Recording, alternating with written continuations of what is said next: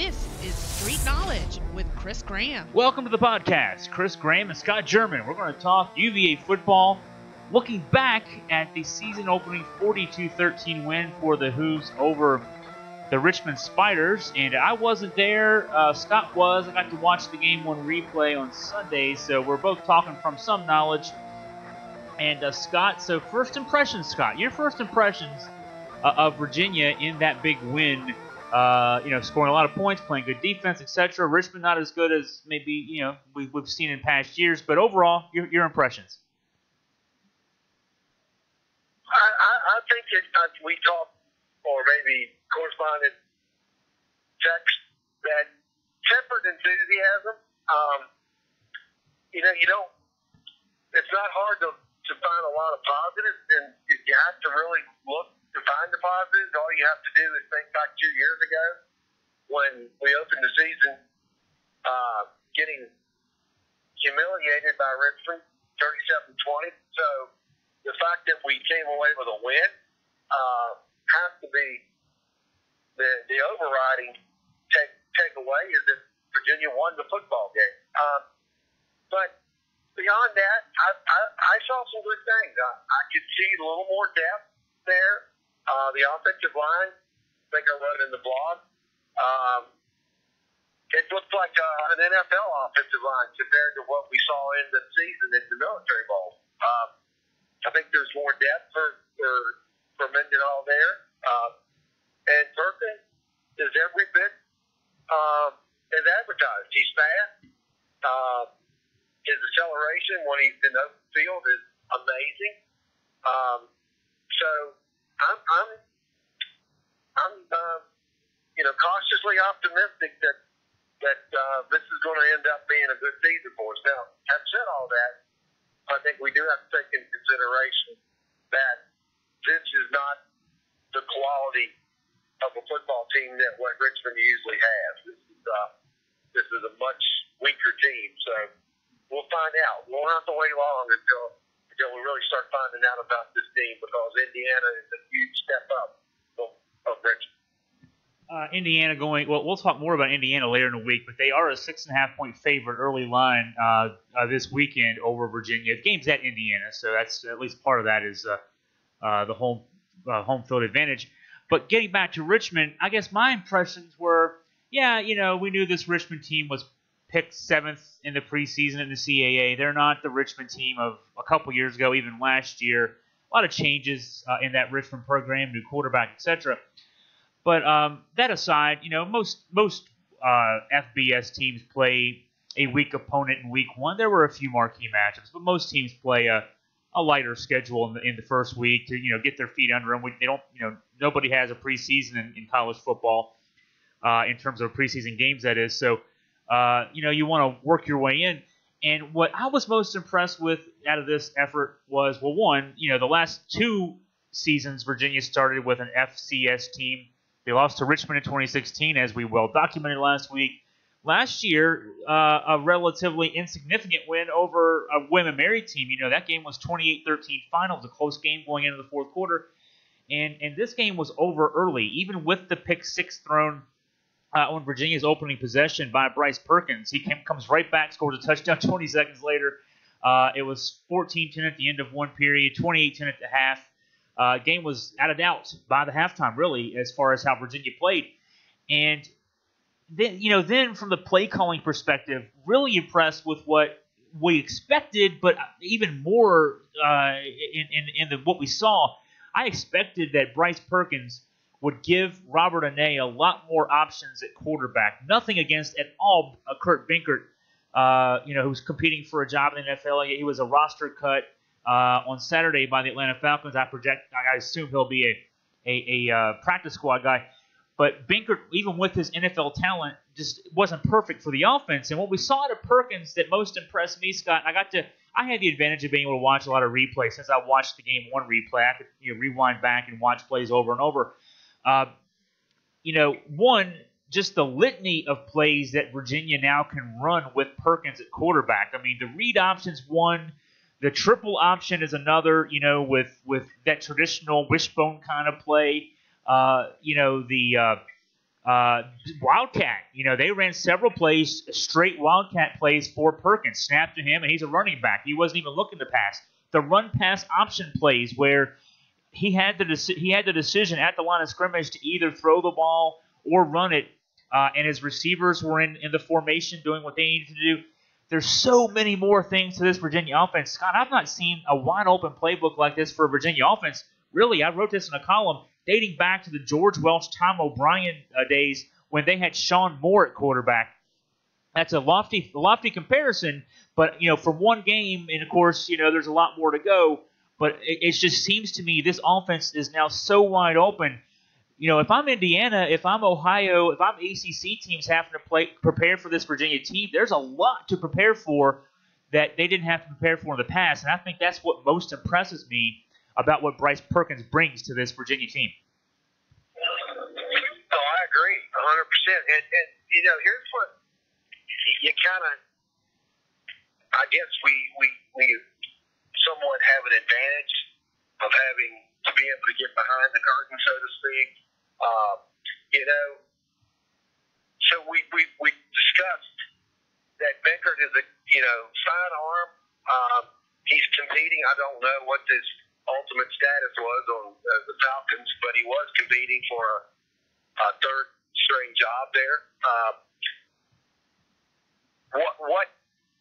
What is different? Why would Perkins all of a sudden be such a valuable tool than Bickert, and why would Bickert even have been wanted by UVA? And talking to other media members and asking that question, it was pretty simple. When Bronco came here and came on board in late December or mid-December of 2015, or 2016, I guess it was, right? Yeah. It was clear that Matt Johns was not the quarterback that Bronco wanted, and he took what was available because you don't get a lot of players. You can't go out and recruit. It's tough even getting transfers in December.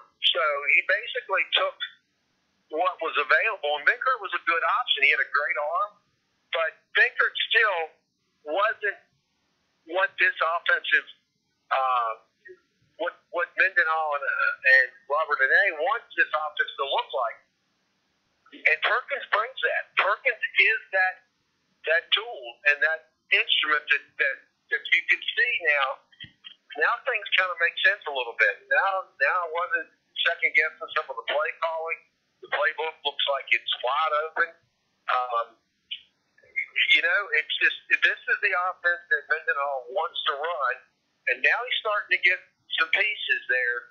So there's a lot of reason for encouragement. Now, hopefully, we don't take a step back next week, but if we do, I still don't think that's a reason that we need to start, panicking and throwing deck chairs off the Titanic. Doesn't mean that we're getting ready to go under again. I think it just shows that where the program is, where the process has been. And one other thing, I was very impressed. I really listened to the press conference, went to the press conference, and you alluded to Bryce, to Perkins throwing the early pick six, and I mean, up in the press box, you could have heard a dime drop on the floor. It was like, here we go again. But they responded, and Mendenhall's comment to that, I thought, was absolutely perfect. And he said the mentality of the team was, no, this is not acceptable. That's not going to happen again. It wasn't, oh no, the sky's falling, here we go again. It was like, no, this is not Virginia football. This is not who we are, and this is going to be corrected for the next series. And it was. And I think that was very encouraging. Yeah, and I'll say, too, in that sequence, so the pick six is thrown, Virginia driving on its first drive, driving into Richmond territory, and it was a bad interception. I mean, it's not, sometimes an interception gets returned, and we've seen it before where a ball gets tipped in the air and that kind of thing. I mean, that was a bad interception. We'll throw that one on Bryce, and he'll learn from it. I'm sure he's already learned from it. But, yeah, the response was great. And also, I mean, there was a smart little play in between. I didn't catch who did this, but there's a new rule in college football, the fair catch on a kickoff. And Richmond attempted an onside kick. They were really trying to press the issue after scoring that touchdown, the pick six onside kick attempt, but it was a pop fly onside kick. And the Virginia up man made a fair catch signal. Richmond kids, of course, are cracking into him, trying to knock the ball away because that's what you do on a pop fly onside kick. But not seeing the fair catch signal, 15-yard penalty from the spot, and then that created that short field for Virginia. And now let's just say this about Perkins, and then I want to talk about Jordan Ellis as well. But Perkins, man, I tell you what, the speed we saw it in the spring, we saw it in the fall. But it's one thing when the quarterback's wearing a red jersey, they can't touch him, and he can run fast, and nobody's touching him. And then in live action like this past Saturday, you see that speed, that first touchdown. And I thought the play design and execution was interesting, too, on that play. It was 3rd and 10 from the 36-yard line. And shotgun snap. I think all the snaps were shotgun snaps in this game. I don't think I saw one under center snap for Virginia in this game. Shotgun snap, he drops back to pass. And then it was a delayed quarterback draw. And the two running backs who were flanking him, sort of serving as protectors, back in the backfield, they ran up into the hole and took those second-level guys out. And as soon as that happened, it was a touchdown. He was at the 30-yard line, but there was nobody behind that play. And that's another thing now that opponents going to have to plan for is even when he drops back, you still got to be on the lookout for him to take off. The second touchdown that Perkins scored, that 22-yard run, another interesting play design and execution. I talked about the triple option, and we saw some triple options involving Jordan Ellis. But one triple option they did in this 22-yard touchdown was the play. Ellis was actually used as a decoy, as sort of the fullback. He was the fake fullback, dive play. And then when Perkins faked that, he goes to his left, and they had Zacchaeus coming around the left end. And so now you're a defense. You have to figure out, do we get the 4-3 guy, Perkins? Do we get the 4-3-2 guy, Zacchaeus? Which one do we pick up? Because either way we go, we got the man with the ball in his hand or the pitch man, and they're both super speedy. So, that's another one that the opposing defensive coordinator is going to have a hard time adjusting for when Zacchaeus is going to be a threat, with Perkins a threat, with Ellis, the big back, a threat, Tavares Kelly. They ran a couple of plays for him. They tried to throw a post pattern for him early in the game, and the pass was just underthrown. He had his man beat by a couple of steps. Speed on this team, offensively, defensively as well, but the speed on offense is the big difference maker, I think, for this Virginia team. It's something we haven't seen in a long time, the speed and skill positions that Virginia has this year. You can't, the old saying is you can't coach speed, you can't coach height, and speed definitely tends to change things up defensively, and you're right. I mean, now, again, I don't want to keep beating a dead horse, but this is not, Richmond's not an ACC caliber team in Indiana, but maybe, the run you talked about for Perkins, maybe that doesn't go for a touchdown against some of the other ACC teams. Doesn't have to, because by the time you would have thought, looked at that again too. There was a couple defenders in here, but they weren't in the area until Bryce was at least 10, 11 yards across the line of scrimmage. Now, we'll take a 10 or 11 yard gain in that situation every single play. Doesn't always have to end in a score. I think that was a 35-yard run, maybe 36-yard run, yeah. 36. Pick up the first down, keep the chains moving. That's something we haven't seen with UVA football in a long time, and it was really nice to see that facet of our game that we haven't seen with Virginia football for way too long. And really, and I talked about this last week, Scott, when we were doing our preview podcast, that it seemed to me, without seeing it in action yet, now we've seen it in action, that Perkins and what he can do with his feet at quarterback on those option plays and the Wildcat plays, which I didn't expect to see the Wildcat like we saw. 7 of his 10 runs, he had 12 official carries, but they count sacks as runs in college football. So of his 10 runs, 7 of them either went for a first down or a touchdown. That's kind of like you're talking about there. He can extend drives with his feet. But I expected that Jordan Ellis would have more running room because of the fact that defenses will have to pay much more attention to Perkins, and more so than they did to Binkert. And we see Ellis have a career day. He had 141 yards rushing on 18 carries, averaging almost 8 yards per carry. And so that opened the game up for Ellis as well. Now, I got a question for you, Scott. You noted this on the live blog. I was late getting to things. I know the game started late because of weather delays. I was broadcasting via my soccer. We had 3 hours of weather delay, so I actually only got to watch like the last few minutes of the fourth quarter live.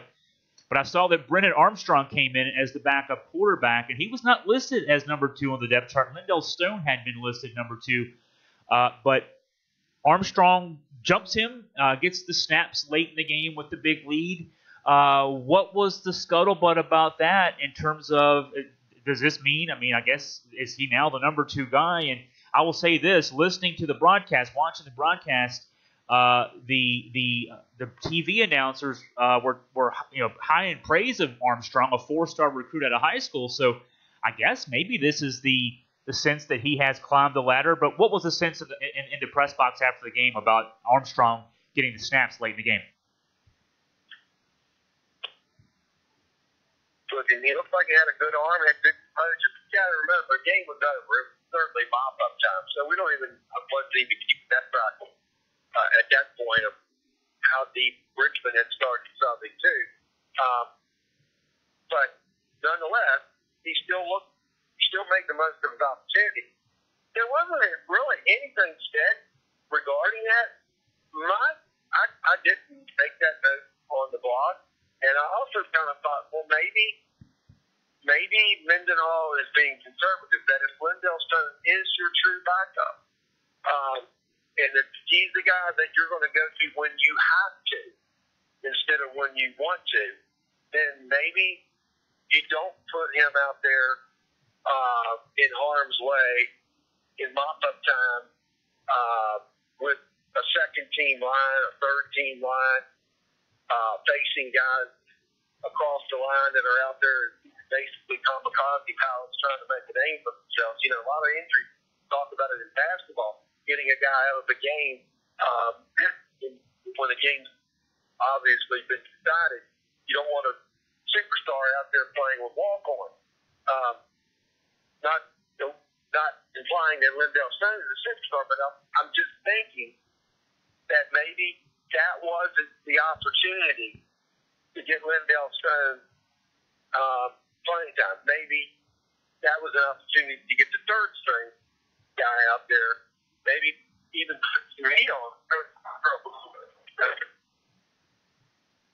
I'll say this. I think maybe Armstrong actually might be a better fit as the backup. Stone is a guy that was a holdover. He'd been recruited for a couple of years by Mike London's staff. The Mendenhall group stayed with him mainly because of I don't know if this is the case, but maybe lack of depth at that slot. And Armstrong's a dual threat guy, so perhaps it was an issue of Armstrong fitting better in that role. And let's see here. I think I'm losing Scott, so let's see if we can get him back real quick. But I really think that Armstrong maybe fits better as that backup, and perhaps that was that. It'll be interesting to hear, or see, and hopefully we won't necessarily see the need for a backup in the coming next couple of weeks at least with the games there. So yeah, Armstrong might fit better as that backup, and it'll be interesting to see. Now, Scott, I want to get your impressions of the UVA defense, because I'll admit when I was watching the replay, I focused more on the offense. The defense, was a question mark going in. What were your thoughts about the UVA defense? I thought they were solid. They had a lot of third down opportunities that they came up strong in. You didn't see many blown pass coverages.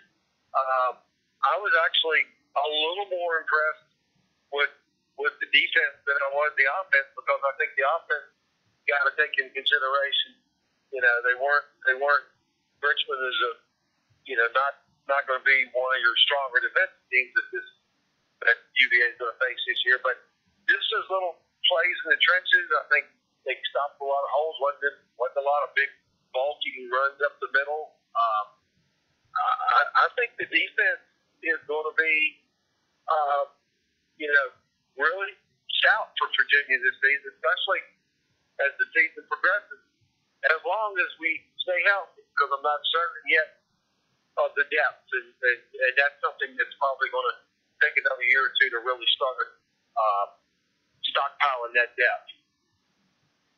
In this, looking at the stats, I've got the stats up. Richmond, 203 total yards, 2 of 10 on third down. Scott, as you noted, the Virginia defense did a great job on third down. We talked last week in our preview that perhaps Richmond would try to establish to run early in this game. 20 carries, 16 yards. Now, some of that was sack yardage lost. Actually, only 12 yards lost on sack. So 17.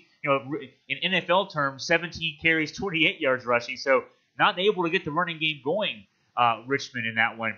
And that was a concern because Virginia's weak point, the strong point, linebacker and secondary. Weak point defensive line, the lack of depth on defensive line, but Richmond not able to get anything going in the running game. And I'll point out something, Scott, that came up, because I was late getting to watch the game. I listened to a lot of the game on my drive back from VMI, and Dave Kane made a point. He was trying to be delicate with this point, but he talked about how there's maybe more speed now at linebacker than we've had before. Jordan Mack at middle linebacker, Chris Peace at the weak side linebacker, Chris Snowden at the strong linebacker, Malcolm Cook, basically maybe a converted, secondary guy who's a small guy adding speed there at linebacker. He talked about how Micah Kaiser, as great as he was, maybe not the fastest guy. These linebackers fly around the field. You got Bryce Hall at cornerback. He actually led the team in tackles in this game. So maybe there's even more speed now than we had last year. Even with losing Blanding and losing Micah Kaiser, there might be more speed on this defense now. And, of course, we talked about speed on offense being so key for this Virginia team. Maybe the more speed you're seeing on the field, that's another Bronco Mendenhall staple. He actually likes putting an undersized linebacker, hybrid safety kind of guy out there. Juan Thornhill plays that role a lot. A guy who played cornerback now is playing strong safety, but sneaks up into the box an awful lot. More speed just means that's opportunities to make more stops, I guess. And it seemed to really work well. They were really flying around a lot on Saturday. Oh, definitely. And it's spread out. It's not isolated speed in one position. You could just see that from our perch in the press box. Pretty sweet view. You can see the whole field. You got good line of sight, and you can see the play as it develops. And yeah, there's speed there, just mixed in all over the field. And that again may not be the most talented players, but speed does have a way of making up for some inadequacies.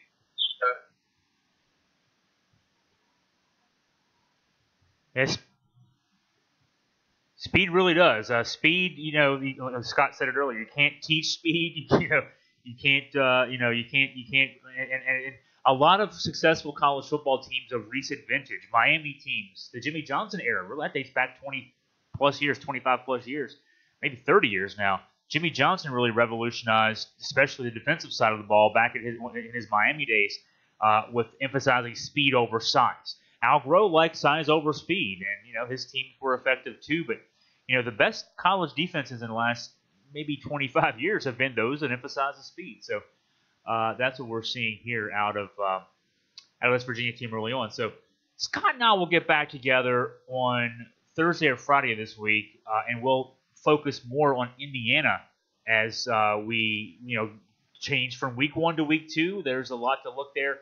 Indiana, a 38-28 win. I think it was at Florida International this past week. I mentioned the 6.5-point favorites going into this game. So we'll get ready for that, though, later this week, and we'll get you all ready for that. But this breaks down, I should say, the Virginia win over Richmond.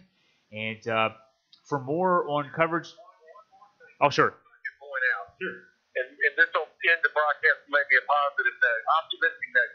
So, waited till last night, till all the true first game opening day games were completed, and with Virginia Tech win last night over Florida State. I've got and I don't know how many games you were able to watch because you were on another assignment on Saturday, so I was able to watch quite a few Saturday, even beginning Thursday night. I think Wake may have played a game to open up early. I don't see a lot of real intimidating teams in the ACC. Clemson, we got to, just kind of eliminate them because we know Clemson is what Clemson's a national power. They play Furman, so you can't really gauge that. But we're just going to give them a free pass and say we know Clemson's going to be a national championship level team. But the rest of the teams, Florida State, NC State struggled against JMU. The rest of the team, North Carolina, of course, is expected to be weak, and they are. I don't think that there's a lot of what I would call unbeatable teams out there. Virginia Tech did beat Miami and Florida State last night pretty handily, but Tech was far from a flawless game, and Florida State just looked terrible. Yeah, I would agree. I think the big winner of the weekend was Virginia Tech, but we don't know if that's a sign of how good they are or maybe how weak Florida State is in the first game of the Willie Taggart era. Florida State didn't score a touchdown. First time not scoring a touchdown at home in over a decade against a Virginia Tech defense that had to replace a lot from last year. They played 4 true freshmen in their 2 deep at cornerback, 2 sophomores who hadn't played last year at cornerback, and Florida State couldn't throw the ball against them. So we'll see what that one means later on. But last night, Virginia Tech looked pretty good. But yeah, and actually Miami, the blowout loss they suffered LSU. All of a sudden, we're only 1 week in, and the Coastal Division's turned upside down because Miami was a preseason favorite, a prohibitive preseason favorite from the writers' perspective, and now they lost big. Virginia Tech won big. Florida State had been expected to maybe at least give Clemson something of a run over in the Atlantic Division. Not the case. They got blown out at home. Could only score 3 points.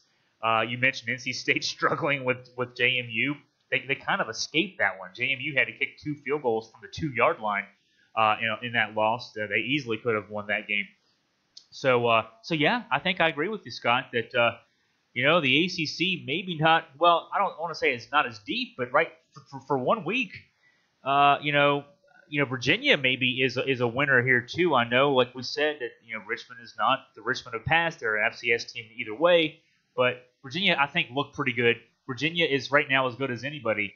At least on the coastal side, outside of Virginia Tech, I would say. Virginia Tech, I think, is the team that right now you have to put on top of the perch. But I think the other 6 teams, you can't say there's anybody that stands out above anybody else, and Virginia's in that mix. So after 1 week, I think that's an interesting place to be in. Stay healthy, and you can maybe win some games this year. Absolutely. Hey, we have optimism. That's all we can ask for. Optimism, that's right. When's the last time we started a season with optimism, and after 1 week continue to have optimism? So that's where we are right now, and if you're a Virginia football fan, that's all you can ask for. So Scott and I will get together on Thursday. We'll talk Indiana, Virginia, get you ready for that one, and we'll see what else pops up as well. But for Scott German, I'm Chris Graham signing off. Wahoo wah.